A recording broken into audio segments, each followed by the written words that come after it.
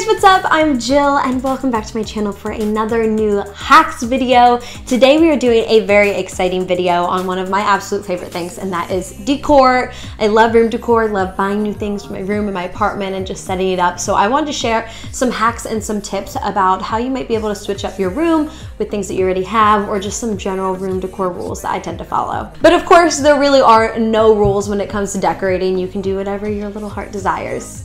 I can't wait to get into this video with you guys, but before we do, I want to remind everyone to make sure to click subscribe if you haven't already. If you're new here, it's your first time seeing my face, hi, I'm Jill. And also make sure that you check me out on all of my social media. I'm going to have links to absolutely everything right down below. And now let's get into the video.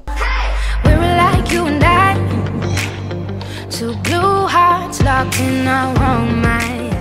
So this first life hack is for those of you who want to secure lights to your headboard on your bed. All you need to do is take these teeny tiny nails, and if you have a fabric headboard like mine, you can slide them right in there and then secure your lights in place, and it will not damage your headboard at all. Seriously, when you pull the nail out, since they're so small, you seriously can't tell that a hole was put in there, and it is going to hold them in place so well. It's going to be super discreet, and no one will even be able to tell how you're hanging them there, which makes them look really, really cute.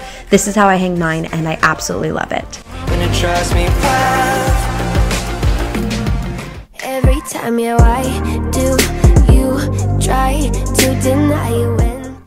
My next life hack is for storing and displaying any hats that you have. All you need to do is put a push pin into your wall and then go ahead and hang your hats on it. And I just think this looks really cute. It's a really cute way to decorate your room, a really cute way to display your accessories, and a really easy way to store your hat if you're worried about getting it thrown around and then it might get misshaped, which would be terrible. So I highly recommend giving this one a try in your bedroom.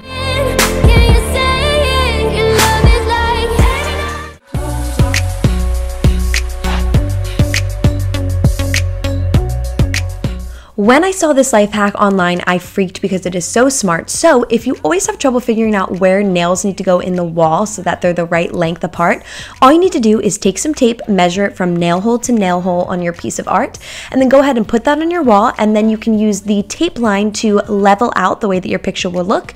And once you have that in place, you can put in your nails or your screws or whatever you want, and then hang up whatever it is you're hanging, and voila, you have it absolutely perfect. Your nails are going to be in the exact right spot. It's going to be perfectly leveled. This is seriously a lifesaver, and I'm going to use this hack for the rest of my life.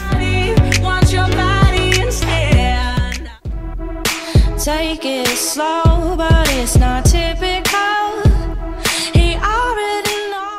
This next hack is a little rule that I created for myself called the rule of 3, and the idea is that you have something big, medium, and small when you're trying to decorate a table, like a side table. For example, this one, I actually use this on both of my side tables, and so I'm going to show you both of them and the way that I sort of designed both of them.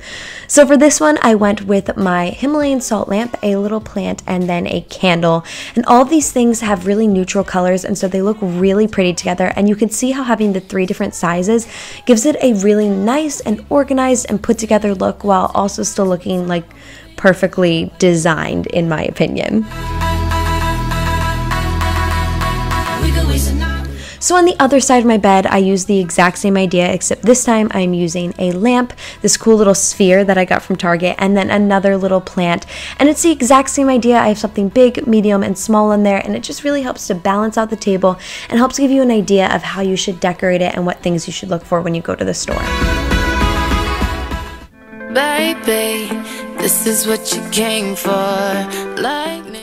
So this one is just for people who prefer a less mishmash look in their room. If all of the different book bindings sort of gives you a headache because it looks so crazy together, just turn your books around. Obviously, this isn't as convenient for finding the books you're looking for, but if you're just looking to style a shelf, try this out. I actually think this looked really cool.